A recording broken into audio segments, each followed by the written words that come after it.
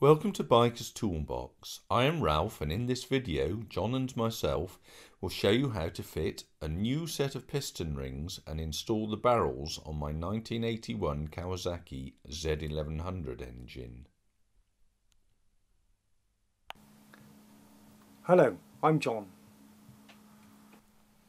This bike smoked like a pig, so the barrels have been rebored. You can see the criss-cross pattern of the final honing following boring.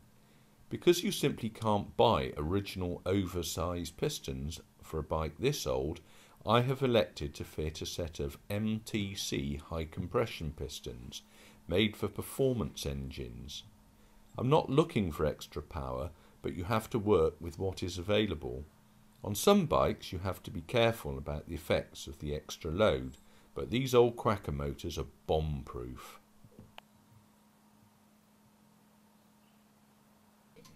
Firstly, you need to carefully open up the ring packet and separate out the different rings.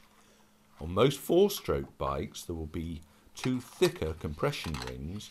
The oil control ring on this bike is made up of two very thin rings and a wiggly spacer ring.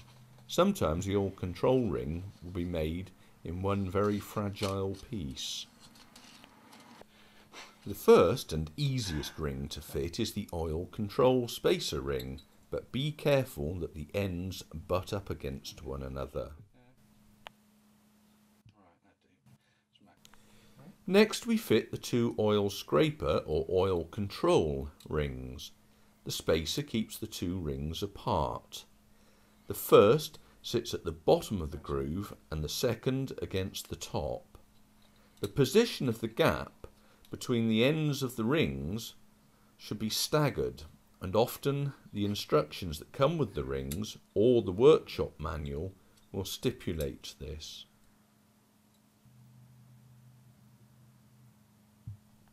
You need to look carefully at the compression rings and the instructions to determine if they have to be fitted in a particular way. As rings are surprisingly fragile, we recommend using this simple, inexpensive tool to fit compression rings. Piston rings are expensive, so take your time. Whilst John has been fitting rings to pistons for well over 30 years, you will notice that he takes his time and gently slides the delicate rings into the grooves. You will see that these two rings are very different and have to be fitted the right way up.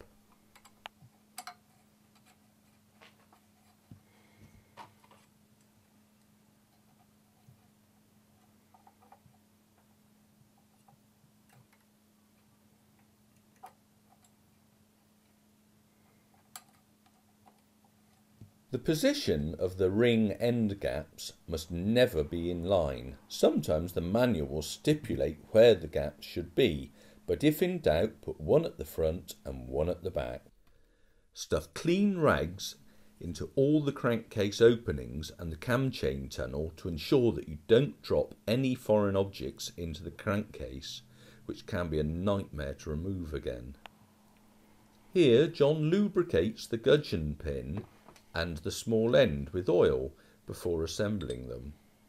Notice how he works methodically and carefully, making sure that he doesn't snag anything.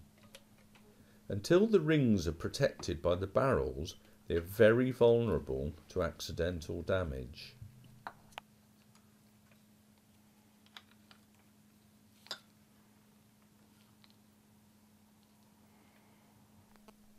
When working on older bikes, we always use well seal to fit gaskets.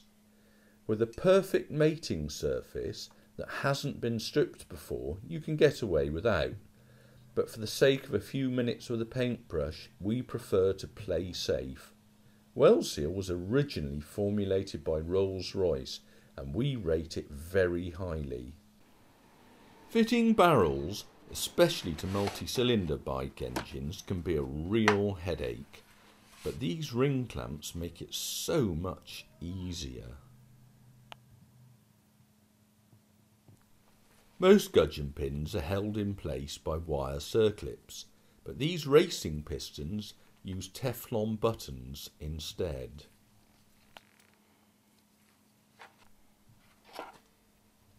Select the correct size of band for the ring compressor tool and pre-assemble it. Then loosely slide it over the piston and rings with the flanged out section of the band uppermost. Then do up the wing nut, compressing the rings into their grooves, ensuring that the top ring is just below the flange of the band. Do up the nut until the band will just slide up and down the piston. Then fit the second ring compressor tool in the same fashion. Having fitted the base gasket to the bottom of the barrels and having buttered it with well seal, we now lubricate the bores with oil. This stage is absolutely imperative. This next stage is where you will really see the benefit of these ring clamps if you've ever tried the alternatives. In this video we were evaluating these clamps as well as our first prototype of a tool for holding the pistons at top dead centre. Anyone who is watching this who has fitted pistons before will immediately see the value of these tools. This set of bores would have been especially difficult due to the big bore kit where there is virtually no lead into the bores. We have further developed the TDC tool since, but it has not been manufactured yet.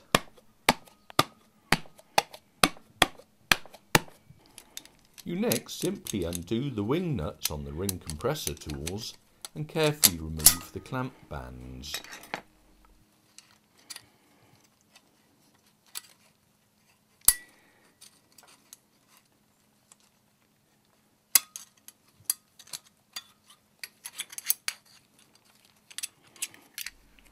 You simply repeat the actions on the outer bores, though it helps to have a second set of hands as you obviously can't hold the outer pistons at TDC, but we have found that the outer are much easier providing you have the ring clamps.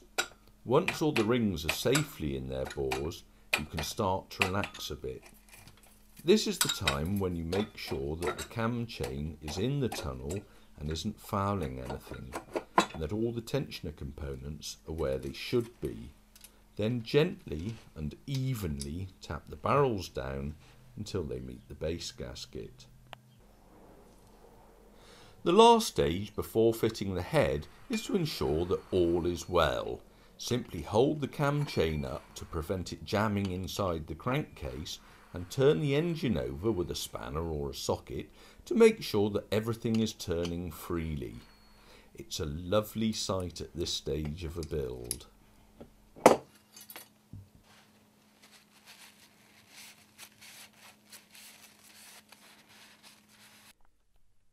We hope you have found this video interesting and informative.